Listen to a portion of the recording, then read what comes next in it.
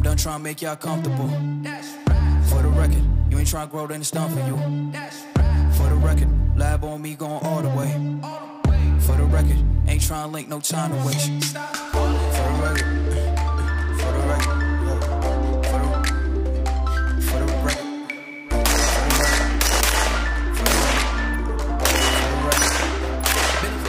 Been a little too much for y'all.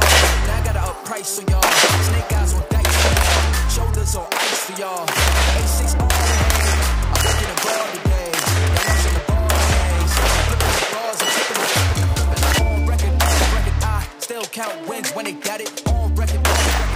Let them take advantage. I was wildin'. On record. Guys, you just saw me running my new 11.5 AR pistol from Arsenal Democracy. First thing I wanted to say thank you to Shooting Surplus. They're the ones that provided me with this rifle. Awesome rifle, awesome pistol actually, and I'm very happy with it. I've recently switched from a 16-inch or 14.5 pin and welded to this.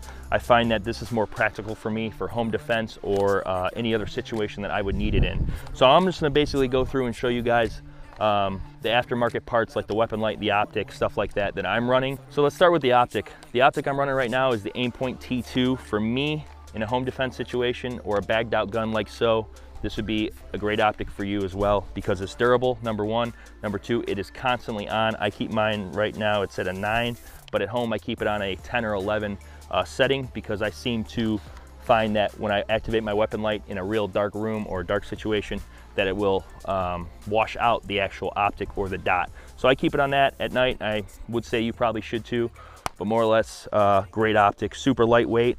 It's sitting on a ScalarWorks lower 1/3 mount that is also from Shooting Surplus, as well as the T2, which is super nice. It's an awesome mount. It's really proven itself to me in the short time that I've used it, as well as there's guys that are on more of the high-speed stuff and a lot of other Instagram shooters that are using this that have awesome luck with it. All right, for a weapon light, as all rifles should have a weapon light on them, or home defense guns, if it's not a range gun or just a toy, toy gun you like to go out and pew some steel targets with, definitely have a weapon light on it if you can afford it. Streamlight makes some awesome lights. They are more affordable than Surefire, but if you can, I suggest getting Surefire. They have proven themselves nothing but reliable, durable, and awesome to me. They're a little bit more expensive, but you definitely get what you pay for when you buy Surefire. So like I said, Surefire M600DF. This weapon light is capable of producing 1500 lumens, as well as it does have rechargeable batteries if you didn't want to just use regular batteries, which is kind of a cool option. And mounted to the weapon light and my rail right here, you'll see is an Arasaka defense mount.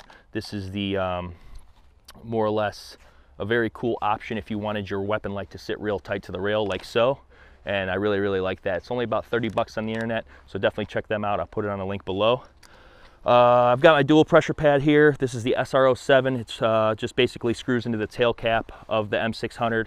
So I have momentary with just one touch, and then I have constant on with just a click of the button, which is really cool. So I can go momentary if I wanted, or constant in a situation if needed. So for the muzzle device, guys, I don't really like brakes. They're awesome for what they do, and they really do a nice job with recoil, but I prefer flash hider or like a compensator, like this Surefire closed tine Warcomp. This came on the rifle, and I'm actually kind of happy it did.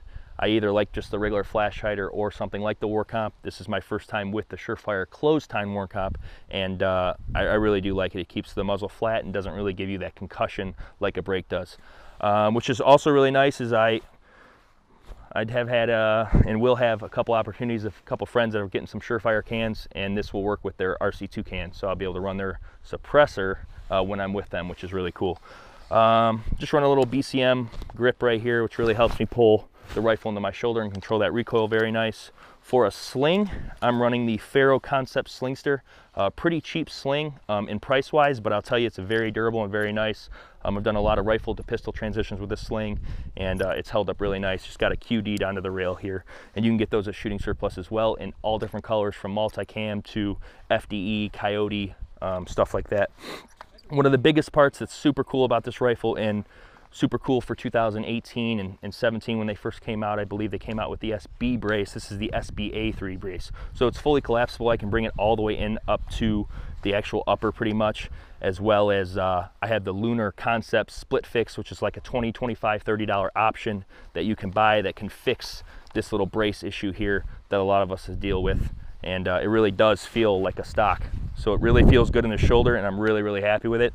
The only thing that I really do want to do to this rifle is get a Law tactical folder, and what that does is it allows you to basically collapse this stock sideways. So if you wanted to put this rifle in a bag, or just really wanted to put it in some kind of case and really have it be minimalist, this is definitely an option, as you can see. So that's the Law folder. I really, really do want one of those. That will come soon. So if you guys want specs on this bad boy, this AR pistol 11.5 from Arsenal Democracy that I got at Shooting Surplus, I will definitely leave a link below that you can check out. Go check out the bolt, go check out the rail. I will say the rail is really durable, as well as just a little heavier than other rails, but overall it really, really is nice. I have recently run this gun full auto, probably about 400 to 500 rounds last week, and I will tell you it did not malfunction one time. It ran smooth. So definitely check out my Instagram if you want to check out any clips of that.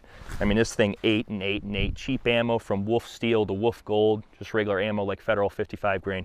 It did awesome. Supposedly this rifle is going to be running very well suppressed. From what I talked to Arsenal Democracy as well as Shooting Surplus, this rifle runs very good suppressed as well as full auto, which is super nice.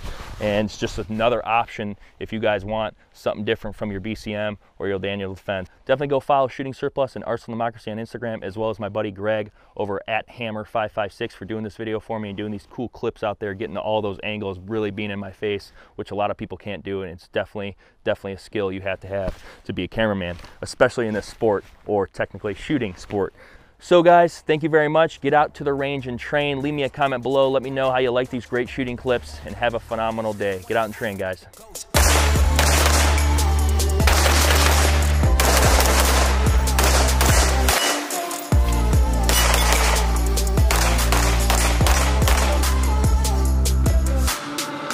For the record, I'm done trying to make y'all comfortable.